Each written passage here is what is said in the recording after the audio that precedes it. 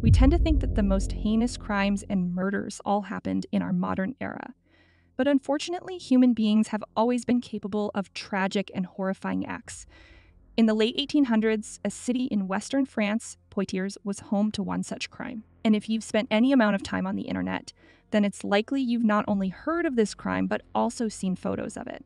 Today, we'll be covering this story of Blanche Moniere and the years of torment and isolation she suffered at the hands of her family. In 1879, Emile Moniere, Blanche's father and the head of the Moniere family, passed away, leaving his wife Louise alone with her two children, Marcel and, of course, Blanche. Madame Moniere was well known throughout the city of Poitiers for her generosity, and was even given an award for the Committee of Good Works for her contributions to the city. However, behind closed doors, she was a strict matriarch. Her strict parenting was done with her family's influence, power, and wealth in mind, and it began to pay off. Marcel graduated from law school and was ever the doting and diligent son to his mother, and even went on to hold public office. Blanche also grew into a respectable and reputable young woman. She was a joyous woman who was described as having a wealth of beautiful hair and big, brilliant eyes.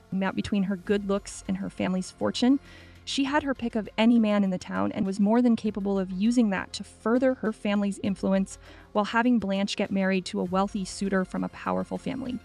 While having Blanche get married to a wealthy suitor from a powerful family was definitely Madame Moniere's intention, her daughter had different plans. When she was 25 years old, Blanche met an older gentleman to whom she was instantly and intensely attracted. While he was an attorney, which was definitely a position that could bring wealth and power, this man was unfortunately not very successful, afraid of her mother's inevitable disapproval and scorn. Blanche decided to keep their relationship through town rumors. The news of the affair eventually made its way back to Madame Moniere, who of course disapproved of the relationship and demanded her daughter end it. Blanche refused and in fact even made plans to marry the poor lawyer, which she shared with her friends. Time passed and the day of the scandalous marriage grew nearer. But suddenly Blanche was nowhere. After a few days after Blanche had gone missing, the public began to grow restless and questions were raised at the rest of the Moniere family, until Madame Moniere was forced to make a statement. She claimed that Blanche had succumbed to insanity, and instead of cruelly sending her off to a dirty and vicious insane asylum, they would instead keep her at the house where she could be kept in comfort and her every need could be attended to, with the Moniere's generous and benevolent reputation. The people of Poitiers eagerly accepted the truth and moved on. Unbeknownst to everyone else, Blanche was in store for a horrible fate. Days turned into months, turned into years, and Blanche continued to stay out of the public eye, and the people of Poitiers slowly forgot about her. That was until one of the neighbors was out walking late at night, a full 8 years after Blanche's original confinement. While walking by the Moniere's house, the neighbor reportedly heard wailing coming from a small window to the attic of the house. The wailing was definitely from a woman, and according to a newspaper article. The voice said, "Oh God, when will they set me free? Why am I imprisoned here? I am suffering the tortures of the damned." The cries immediately worried the man, and the following day he marched up to the Moniere's stoop and started questioning the family about Blanche's safety. Madame Moniere quickly assuaged their neighbor, assuring him that Blanche's mental state had steeply declined and that had led her to hallucinate and become delusional. And Marcel, who now held a prominent position in public office, vouched for his mother. The neighbor saw no reason to distrust them and left the house satisfied with her answer. Following this, Marcel quickly boarded up the small window in the attic, not only keeping Blanche from being heard or seen, but barring off the last remaining source of sunlight she had, plunging her into darkness for the next 12 years. During her time in confinement, Blanche's would-be fiancé, the poor lawyer, suddenly passed away. With his death, the last major thread tying Blanche's story to the public was severed, and most people forgot about her. After caring for her for the entirety of Blanche's confinement, the old maid in charge of tending to Blanche's needs and health retired. In her place, they hired two young women who had no clue what horror they were getting themselves into. When the two women were finally able to see Blanche for themselves, they were completely appalled by the horrific sight that lay before them.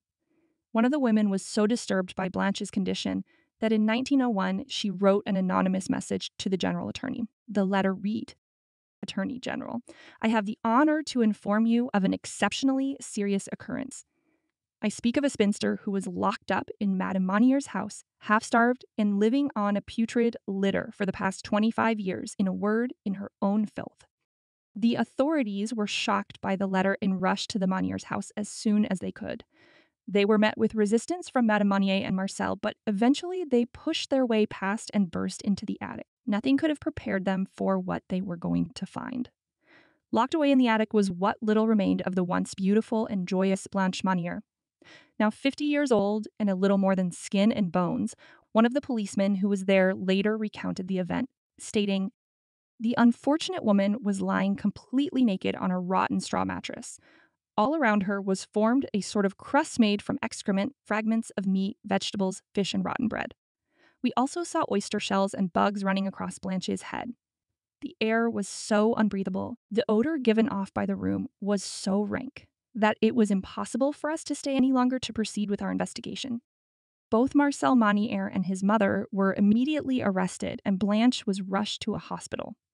Once she arrived, they discovered the woman was only 55 pounds. It was here at the hospital that one of the most haunting photos in existence was taken, showing the unbelievably underweight and dirty Blanche Moniere. Her face is as if carved in stone, a skin tightly drawn over the finely molded bone structure.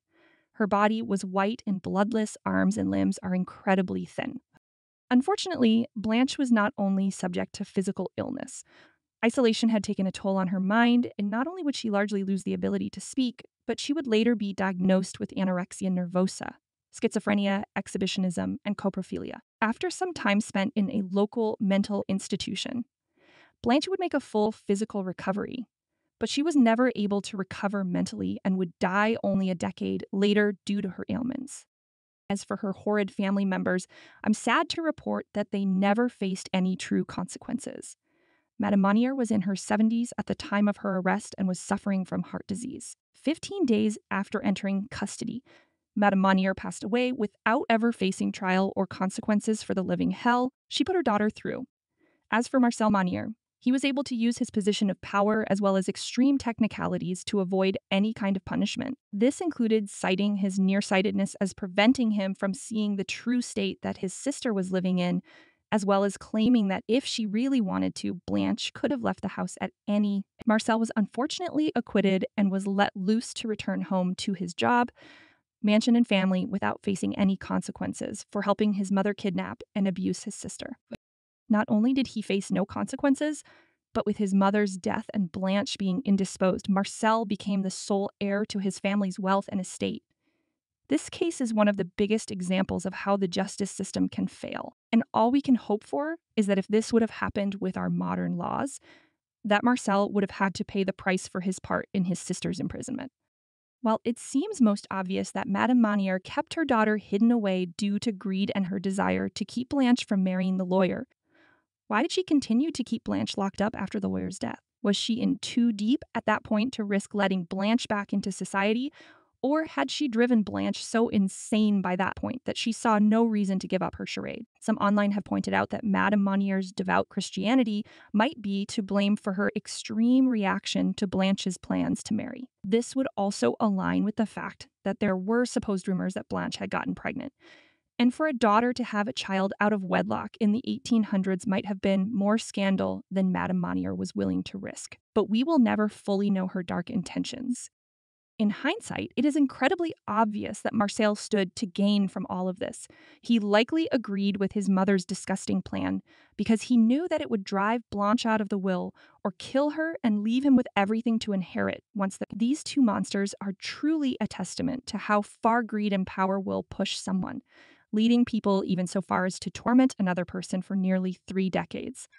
Sadly, this has brought us to the end of Blanche Moniere's story, the woman who was locked up for 25 years.